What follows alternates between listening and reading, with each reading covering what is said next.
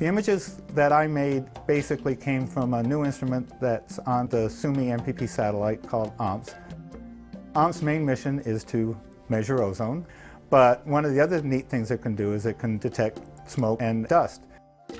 What you're looking at in the images is something that's called the aerosol index. The amount of aerosols in the atmosphere do depend on season.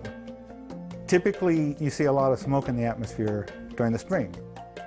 The smoke is essentially being produced by fires in sort of the border between Russia and China. In order to grow crops and then clear the land, they start burning to clear whatever land they want to clear. In the case of these fires, the smoke can get lofted to 4 kilometers to maybe 10 kilometers in the atmosphere. At that point, they get picked up by higher level winds and get transported globally.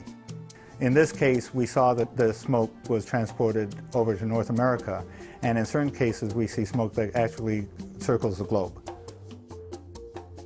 The colors on the image are artificial, but what they're meant to convey is basically a sense of the density of the smoke, so that the bluer and greener colors represent less smoke, the yellow and the reds represent more smoke.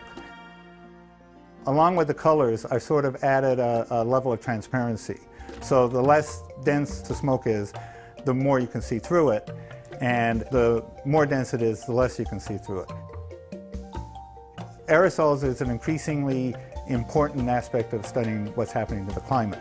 Climate occurs over long periods of time. We need a long-term data set to follow what's happening and to better understand what's happening. So it's important to keep this climate record going, and OMPS, being the next instrument in line, is going to take up the slack and continue the record.